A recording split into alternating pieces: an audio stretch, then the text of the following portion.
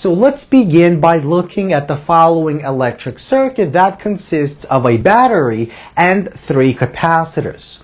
So this is essentially our battery. So this end is the lower potential and this end is the higher potential. And when we first place our battery into our electric circuit, the electrons will begin to travel from the lower potential VB to the higher potential VA. So electrons will begin to travel along the following circuit. They will split in this section. Some of those electrons will end up on this plate of capacitor number 1, and some of those electrons will end up on this plate of capacitor number 3. Now the electrons here will collect. They will push the electrons on this plate away, which will travel to this higher potential, higher voltage.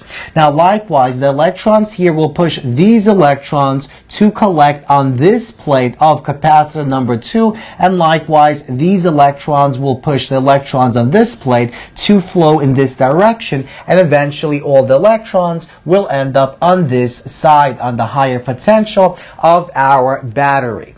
Now eventually all the capacitors will be fully charged. And at that point, let's begin with part A.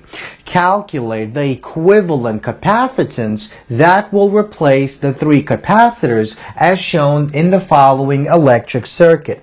So let's begin by looking at capacitor 2 and capacitor number 3. So let's combine these 2 capacitors which are connected in series to one another. So recall the equation that gives us the equivalent capacitance for this case, for the series case. So 1 divided by our equivalent capacitance for this case, given by simply by C, is equal to 1 divided by C2 plus 1 divided by C3. Now we essentially want to combine the following denominators. We want to find our common denominator. So we multiply this by C3, this by C2. The top becomes C3 plus C2. The bottom becomes C2 multiplied by C3. Now we can divide top and bottom by C3 plus C2. This top becomes 1 and the bottom becomes this. So we see 1 divided by C is equal to 1 divided by C2 times C3 divided by C3 plus C2. So we see that our C, the equivalent capacitance that we get after combining C2 and C3, is equal to C2 multiplied by C3 divided by C3 plus C2. So we're going to use this in step 2. Now, what we essentially did is we combined these 2 capacitors which were in series into the following capacitor, which has a capacitance given by C, this ratio. So now we treat these as if they were in parallel with respect to one another. So now we combine the 2 capacitors which are in parallel. So, because these are in parallel, to find the total capacitance, the equivalent capacitance, we simply sum up these capacitance. So, C plus C1. Now, from this part, we saw that C is equal to this ratio. So, C equivalent is equal to C plus C1, which is equal to C2 multiplied by C3 divided by C3 plus C2 plus C1. So this is our equation that gives us the equivalent capacitance that will replace these 3 capacitors. Now let's move on to step 2. Now suppose if we actually know what the quantity of capacitance on C1 is, if we know what C2 is, and if we know what C3 is, calculate the actual value for the equivalent capacitance.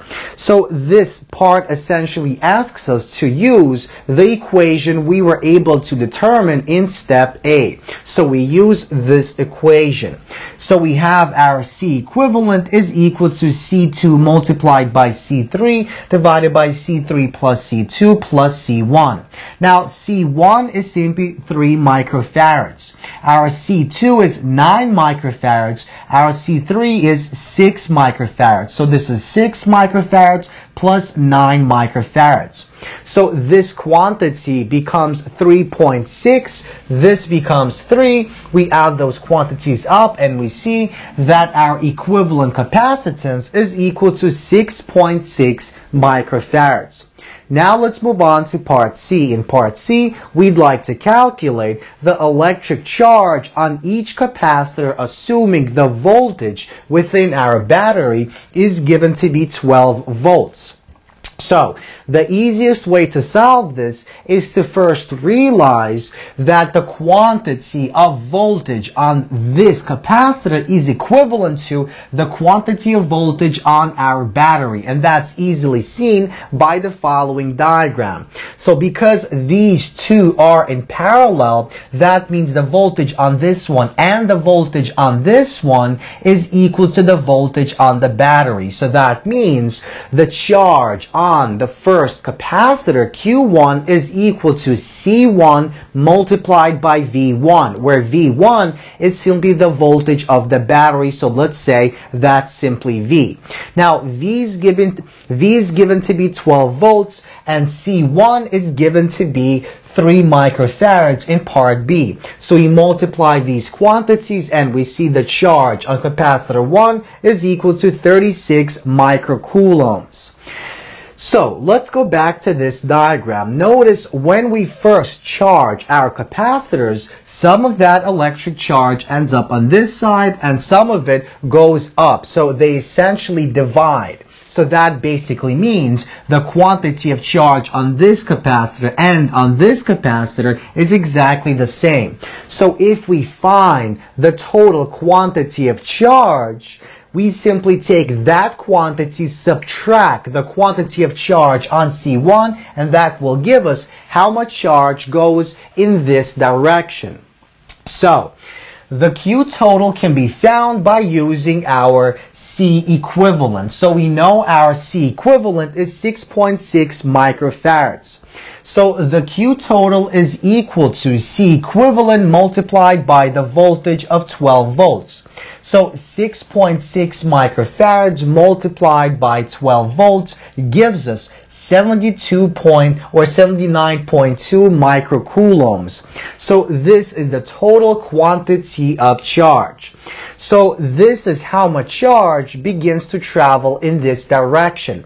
Now, some of that charge goes into this direction. How much? Well, this quantity of charge ends up on this side, and the rest ends up going in this direction. So we see Q2 is equal to Q3, which is equal to the difference Q total minus Q1. And that gives us, well, 79.2 minus 36 gives us 43.2 microcoulombs. And because these are in series to one another, the quantity of charge on Q2 or C2 is equal to the quantity of charge on C3. That's exactly why these two quantities are equal.